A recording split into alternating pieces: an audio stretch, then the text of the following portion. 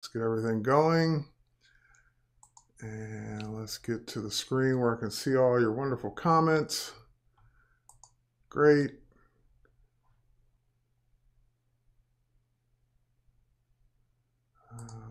Here we go. Good, good, good.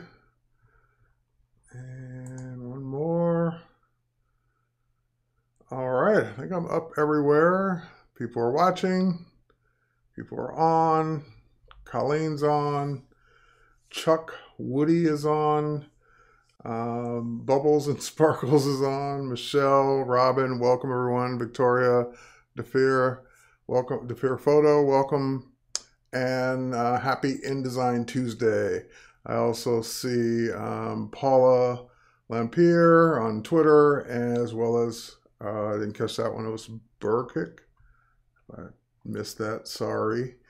But let's go ahead and get going here. We're gonna kick our InDesign Tuesday off. We're gonna do a little mixture of desktop design with some mobile elements added in, thanks to Adobe Capture CC. And David, Lester, Debbie, and Anel, welcome as well. Let's go ahead and get to it. Cindy, I see you over there. I'm going to go ahead and switch over to my computer so you guys can see what I'm doing. I'm going to give you a little bit of a walkthrough of what we're going to do first. So I've got InDesign open. I've also got Photoshop open in the background. We're going to do that a little bit later. In InDesign, I've got my CC libraries that I work with all the time open. So there's a library I created at the beginning of the year called Adobe Live 2019. And so far it's got colors, color themes, graphics, and templates in it thus far. We're going to add a couple new categories to it today, but colors are simple colors. Color themes are 5 colors that are usually in harmony with each other, not always, but usually, and that's what you're aiming for. And then graphics are graphics, so they can be vectors or images from pixel-based programs like Photoshop. And then last but not least, I've got a template here that we're going to work with. I'm going to show you how I got that template. So I was looking for something new to start with today, so I just went up to File, chose New. Oh, let's get out of Photoshop actually. Let's go to InDesign. There we go. File, New Document. And in my new document dialog box, it comes up and it shows me templates that I've used and documents I've used in the past. And of course, you can go to Print, and you can go to Web, and you can go to Mobile, and you can see all the various templates there. And these are all free for you to use. And all the ones with check marks are ones that I've used in the past. So like I said, I was kind of looking for something new. So I basically just came down to the bottom and I typed poster because I just wanted to look at what was beyond what's listed in the app. And of course, that will take you to the website where you will see even more InDesign templates based on what you typed in. So these are all kinds of different posters and brochures and newsletters and magazines, and in this case, posters. But tons of different templates to work with. I'm going to keep this open for now. We're going to come back to it because I got an interesting use for it. But let's head back to InDesign. So I found, actually, that looks similar to it. I think the same person designed my template, designed this one as well. But I found my template. I downloaded it. It was free. And then I just go ahead and open it up. And this is what the template gave me. Now, as I've said in the past, whether it's a Photoshop, Illustrator, InDesign template, the templates, if they use special fonts, those fonts are always Adobe fonts and part of your Creative Cloud, so it will sync whatever fonts it needs. Sometimes the templates will include graphics. Sometimes they won't. Most times they don't, because it's really for you to put your own graphics in. Sometimes they'll include, or most times they'll include paragraph styles and character styles, and usually the template is organized in layers. So if I look at my layers panel here, I can see that there's a background layer, an artwork layer, and a text layer. So the artwork is the artwork, the text is the text, and the background is the background. So pretty simple design for this one. And I was trying to figure out, why are they giving me 2 versions? Just because. Just the template designer decided to give you 2 versions. And at first I didn't really realize what the difference was besides the kind of pinkish background in this one. This one doesn't have it, this one does. And then I realized, oh, the flowers are green and red on this one, and the flowers are blue and red on this one. So take your pick, whichever one you want. You don't have to use both. And of course, the text is just standard text. You can change it to say whatever you want, delete it, change the font, whatever you want to do. So today, we're not only going to use this template, but we're going to go get some elements from the world around us to make this design a little bit better. And what I mean by that is, like, for example, I'm not totally digging this font. Like, this tropical party looks very plain, very not really tropical. Doesn't say party to me. It's just plain text.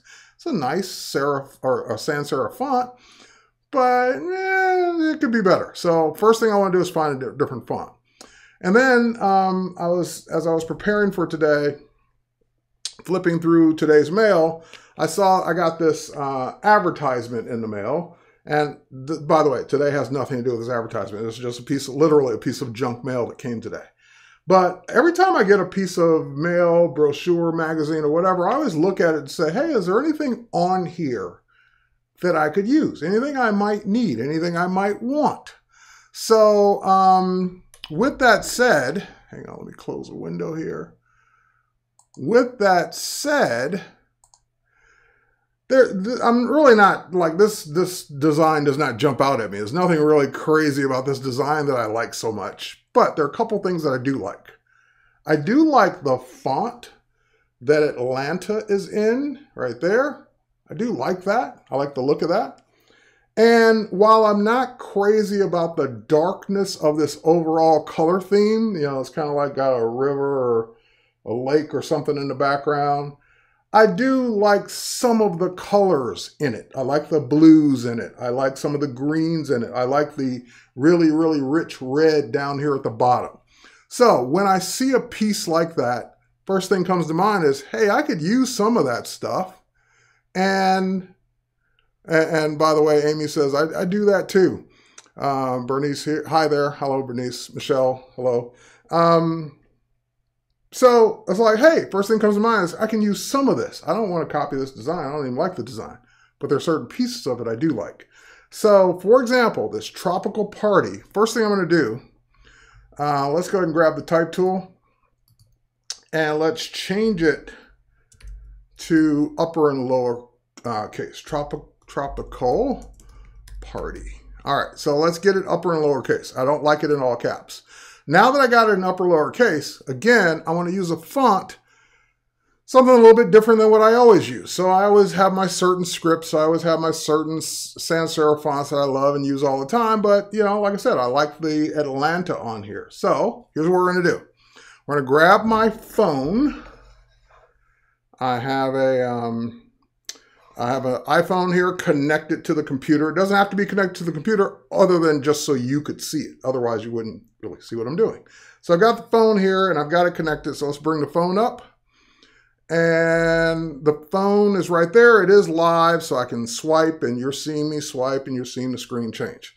So in my Adobe folder is a program that we're going to use, the upper right corner, Adobe Capture. Now, because people are going to come into this late. Which program are you using? Which app are you using? So if I don't see it, you mention it in the comments. But Adobe Capture is a free iOS and Android app that you can go get from your respective app store right now. So you can go get it from the iOS App Store or from the Google Play Store. Go download Adobe Capture. All it requires is for you to sign in. You can sign in with a social media account or with your Adobe ID. I'm signed in with my Adobe ID, the same Adobe ID I'm using for my Creative Cloud. So that way, when I launch Capture, it shows me that same library and all my library choices, but I'm in that same Adobe Live 2019 library.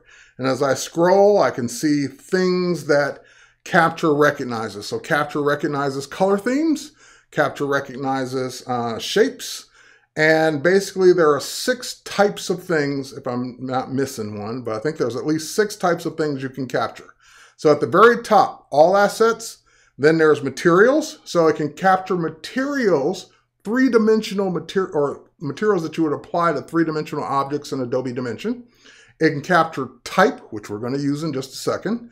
It can capture shapes, so that means you take a picture of something and it will convert it into a vector shape. It'll trace it for you. It can capture colors. I knew there was one more. There's 7. And looks are back now because looks were there originally, and then looks got taken out and redone, and then looks are back. And looks are similar to colors, but they're more primarily for video, and you can use them in Photoshop as well. They're lookup tables or LUTs. So looks, if you want a video to look a certain way, have a certain tone to it, like if you're a Game of Thrones fan, you know how dark and blue most of the scenes are in Game of Thrones. So that would be considered a look. Patterns, which we're going to use also today.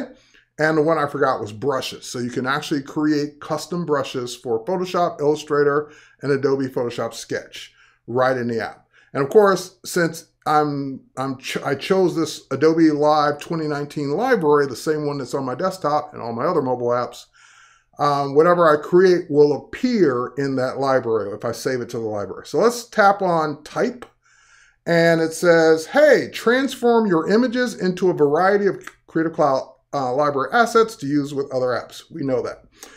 At the very bottom, there's 2 icons. There's a image icon on the left. That means, hey, you've already taken a picture of something that has type on it. Go ahead and find that picture. Or bring up the camera and take a picture of that item right now, which is what we're going to do. Now, the way this works, that Atlanta font, I don't know what it is. It's going to find either best case scenario, that exact font. Worst case scenario, which is usually the case, something that looks really close to it. And that's all I care about. I don't care that it's the exact font.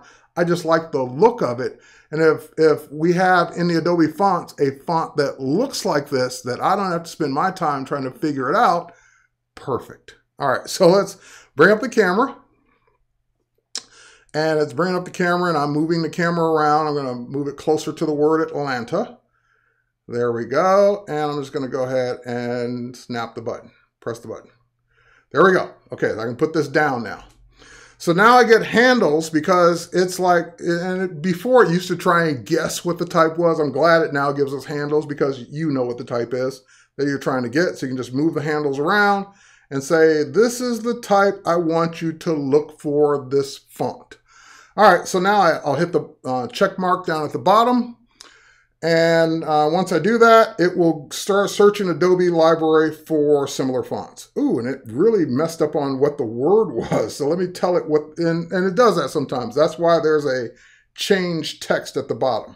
So if I type in the word, which was Atlanta, there we go. Now I get some examples of what it thinks that font is, or the closest thing to it in the Adobe Fonts library. So I really like Relation Regular. Relation Bold is even closer.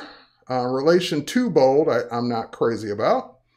Modish Regular is kind of nice. Alicia Regular, not feeling that one. Not feeling those, not feeling that. And so it's giving me a nice variety.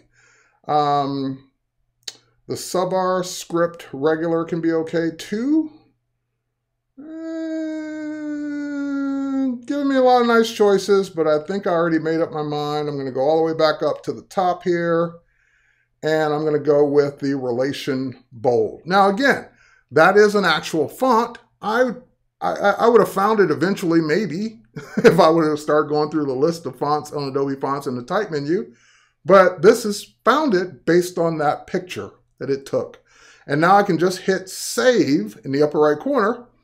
And what it will do is it will create a character style for that type or for that font that we just found and sync it to my library. So I'm going to put the phone down for a second. And we're going to switch over back to InDesign. There we go. And there it is. So the character style just came in. Relation Bold 32. And now I can go ahead and highlight this type and click on it. Boom. There it is. So my Tropical Party is now in that font. And I can make it bigger. I can do whatever I want. Change what it says. Anything else I want. Because now it has found a font like that and made it available to me. All right, so, and you could keep going. Like if you wanted to do 2 or 3 of those, you know, go get another one and sync that one and then experiment with which one you like best. You don't have to use just one. You can use as many as you want. But that's what it looks like in the, I forgot what the font was already, Relation Bold, which is now up here. Okay, and you can keep doing that. So if you like, you want to change this to something different, you could. And that's another reason why I retyped this, because we don't want a script in all caps. That would be horrible. Don't ever do that. All right, so next thing we're going to do, now that I got the font that I want, I kind of want to go get some colors to go with it. So once again, we'll bring back up Capture. I'll bring it back up so you can see it. And there it is, the character style relation bold. And now I'm going to go in, and by the way, one more thing before we do that. Let's expose the character themes or color themes. That way you'll see which ones we have. All right, now we'll go back to the phone. And once again, I'm going to bring up the advertisement that came in the mail today. We'll grab the camera on the app. And we're going to, this time we're going to swipe over to colors. All right, so now you can see as I'm moving around, it's finding different colors in this document. Now, if I tap on a color, I'm telling it to freeze. So now once it's frozen, again, I can put this down. I haven't snapped the picture yet. The reason you freeze it is because randomly, it moving around may not get you the color you want. You can spend a lot of time kind of moving your phone around trying to get exactly the right color. It's just easier to freeze it and you move the samplers around. So I want that dark blue up there. There we go. I want the lighter blue. That's really what I was aiming for. I want this particular green. Let's get that green. I really want that punchy red. Let's get that red. And while we're at it, we'll get that gold. There we go. Get that nice gold there. All right. So that's my new color theme. Now, once I snap it, I can still make further adjustments on the photos. So for example, I'll go ahead and snap it. Now it's giving me each color, and now it's giving me sliders to make my adjustments. And I can work in RGB, CMYK, whatever you want. So I can say, hey, you know, that red, that blue really could be a little bluer. Let's go ahead and slide the slider for that. That red could really be a little redder. Let's move the slider for that. The gold I'm kind of okay with, maybe a little brighter and maybe a little golder. And you literally adjust the colors to whatever you want them to be. And it's giving me swatches. I can also go to Harmony, and I can go to the image as well. All right, so I'm going to go ahead and hit save. It will save that theme, and it's bringing it back up again. I can even get the ones off the monitor if I want. So even if you found something on the internet, you can go ahead and do it from your screen. All right, so once again, we'll put the phone down. We'll switch back to InDesign. And there's my color theme already there at the very top of color themes in that library. So color theme number 8 has appeared. So all I have to do is select this text, and I want that blue, and now my text is that blue. Easy, easy peasy. Okay, next up, and great to see you, Thomas. Thanks for approving the post. Next up, what we're going to do is something that InDesign unfortunately doesn't support directly. That's why we're going to use Photoshop in the interim. Okay, I'm going to zoom out. And what I'm also finding is that while I like this one so far, I actually like the blue flowers better. So I'm just going to steal the flowers from the second page and just move them up to the top. All right, cool. Now again, that's all on different layers. So that's an artwork layer. That's a text layer, and there's a background layer. Okay, I want the background layer because on the background layer, there's a rectangle. And I'm going to go ahead and lock all these other layers for now. Oh, actually, not the background. I'm going to lock the other 2 layers. Okay, so now I can't accidentally work on anything except, I can't work on anything except the rectangle. I can't move anything by accident. So I got the rectangle in focus. Now I want to go put something in it, but this time I want to put a pattern in it. And remember I said I was going to keep the search results for Adobe stock for those templates open, these results. because I did this by accident once. And I was like, hey, that looks kind of cool. Happy accidents, as Bob Ross likes to say. All right, so I'm going to bring back up the Capture, Adobe Capture on my phone. And now, instead of capturing colors, not looks, we're going to go to patterns. And this is what's kind of cool about this particular page, is that it turns each one of those icons, those thumbnails for the templates, into kind of a nice, cool pattern here. So I'm going to go ahead and just tilt this until I like it. Maybe something like that. And before I snap it, let me give you a quick walkthrough. So at the very top, you can choose color, you can choose grayscale, you can choose black and white. We're going to stick with color. You can choose whether or not it's going to be pixel-based or vector-based. So it now does vector-based patterns. You can choose the shape or design for the pattern. So I can go with that, I can go with that, I can go with that, which is what it was on, or go with that. And I actually kind of like, I don't like that. I like this one. So we'll stick to the one it was on. And then last but not least, you can also adjust things like the exposure. So I am going to adjust the exposure up a little higher. Cool. And let's go back to maybe that. Okay, great. And I'm just trying to decide on the exposure. Okay, now we'll go ahead and snap it. And you still have a way to continue adjusting it. So there's the shape, which is the triangle. You can move that around, so you can still kind of create some cool looking things there. You can also rotate it. So you can get some different designs just by rotating the original capture. Maybe something like that. Okay, once you're happy, you hit save, and that will save that pattern to the library. Now I'm going to do one more, because I want to try one that doesn't have the exposure adjustment. Maybe something. Ooh, yeah, there it is, right there. That's what I want. Boom. All right, cool. And I can even see the little thumbnails of the designs in there. All right, we'll save that one. So now that'll give me my second pattern. So again, you don't have to just do one, you do as many as you want. Now we're going to switch back over to, we're going to switch back to InDesign. And I just want to show you what happens.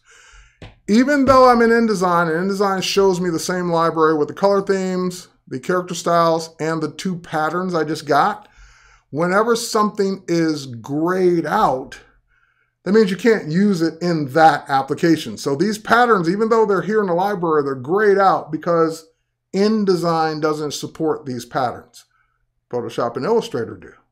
So if I head over to Photoshop, where I've got the same library with the same patterns, they're not grayed out. I can use them any way I want. Now, before I use them, I want to go ahead and create the same document size that I have over in InDesign. So let's pop back to InDesign. Let's go to our File menu. Let's come down to Document Setup, and it's a 5x7. Okay, so now we know the size of this document. We can head back to Photoshop and make that exact size. Let's go to New, and let's go to Print, and let's go 5 by 7 inches, and we'll click Create, and that'll give us our 5x7. Now all I have to do is just literally click the pattern, and it will add it to the document. Now, let me undo that one time real quick. Let's undo. Oh, sorry. Before I undo it, there's a dialog box. There it is. Actually, I don't need to undo it. Here's a dialog box. Whenever you use a pattern, this dialog box presents itself so you can adjust it before you click OK. So, for example, this is 25% of the size. I think they're too big. So I can maybe drop it down to 10%. There we go. Smaller. And I'll click OK now. And one last thing is I will lower the opacity a bit. Now you could do this in InDesign to get it exactly the opacity you want, but we're already here. So we're gonna just, because we don't want this to really stand out, we kind of want it to be a background, literally a background element. So maybe something like that. All right, so now that I've done that, I believe I could just add this as a graphic maybe. So we just added it as a graphic to our library, so it's there already, or we could save it out and then place it in InDesign. Hold on, how boring is that? All right, let's go ahead and switch back. We go to graphics, it is there, and now we can just go ahead and drag that in, and boom, it becomes part of our background. So now we've got our tropical party, and again, if it's still too much, you can always, again, lower the opacity while you're here in InDesign. So we can bring it down some more. Yeah, more like that. There we go. Cool. A nice pattern. All right. So that was just using color, type, patterns. I'm going to show you one more. We don't need it for this, but just because it's cool. All right, let's bring up the phone one more time. All right, I've got the phone up, and again, we were in Capture. This time I'm going to go to Shapes. I'm just swiping over to Shapes. And as you can see, it kind of just converts whatever you pointed at into like this bitmap, like really bad looking thing. But there's more. If you were to, actually, let me cancel. Actually, I'm going to cancel out. Let's do it this way. Let's say I were at the very beginning. And instead of taking a picture, remember I said the bottom two icons were take a picture. Oops, sorry. I was trying to get out of there. There we go. Either take a picture or open an existing photo. Well, I want to open an existing photo. So it says, where do you want to get that photo from? Do you want to get it from your camera roll, meaning something on the phone? You want to get it from your Creative Cloud folder? Do you want to get it from your Lightroom photos? Do you want to get it from stock, or do you want to get it from the file system in iOS in this case? I want to get it from Creative Cloud because I saved a photo, not in my Creative Cloud. There we go. We'll go to Files. I saved a photo of a swimming pool. And what I want to do now is open that swimming pool, and it will convert it into vectors. Now, we can play around with it. We can say, you know, darker, make it give us more contrast, more details, less details. So we get a slider for that. I'm going to say something like that maybe. And then what's cool is once you snap it, then you've got this option to, you can, by the way, you have an eraser. So like if there was some stray marks or something that you want to get rid of, like down here, I could say, no, I don't really need that mark. You can clean it up a little bit. So you can say, hey, I don't need any of that. I don't need that. You can erase stuff out of it that you don't want.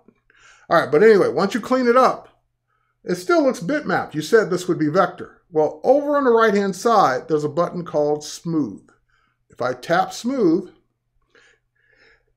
it is literally, once I tap on, is literally now going and tracing this. You can see the vectors already starting to appear in the bottom right. So it's tracing these elements and literally creating vectors from them. Now, again, depending on what it was, it may not be the smoothest vectors in the world, but they're vectors nonetheless. All right, so it's just about, maybe about, there's no progress bar, I'm guessing. It's about halfway through. It will continue. It's tracing the trees outside the window. So a lot of work going on in here that I'm not having to do myself. It's literally converting this into vector art, which you can open up in Illustrator and you can open up an Illustrator and continue to work on the vectors. So it's really getting some of those intricate details, especially in the trees outside the windows, the emblem in the bottom of the pool. It's going through all of that work, doing that on my phone, converting it to vectors. Look at the detail in the bottom of the pool. All right, it should just about be wrapping up now. I tested this image earlier on my newer phone, which did it quicker. This is an older phone I'm using now. So it's interesting to see those processors really do get faster as we get new phones. All right, it looks like it's done. I can now hit save. And it will save that as a shape to the library. So if I head back over to InDesign, there it is. It came over as a graphic. And I could, if I needed this in this document, which I don't, if I needed it, I can actually pull this over and I could place it. And it's going to be transparent. So even if I pull it in on top of other things, it will be transparent. So if you were trying to throw this retro vector pool party, you'd be all set. Again, we don't need it for this, but I would feel remiss if I didn't show you how the shapes work. All right, let's delete that. And again, if we double click on this, it should open, maybe open. I might have to do it from Illustrator directly, which I don't have open. But anyway, if I open up Illustrator, I'd be able to open that from the library and work with the vectors themselves. All right, so that is it. Go grab, and it's, again, here's the icon. That's what it looks like. Adobe Capture CC from your App Store or your Google Play Store. It's free to download, free to use, free to install. It works best, of course, if you are a Creative Cloud member, because then you can sync everything to your libraries. But even if you're not a Creative Cloud member, you can still use the app and export stuff out that you make with the app. And that's it. So go check it out, Adobe Capture CC. And we are at the end of our day, at the end of our stream anyway. All right, so I want to thank everyone for coming out and watching this. Again, go check out Capture CC in conjunction with, I used it with InDesign today, but I normally use it with Photoshop and Illustrator as well, or Premiere Pro, After Effects. Use it with whatever you want to use it for to get colors, looks, brushes, materials, shapes, type, and colors if I didn't say it. But there's 7 of them all together.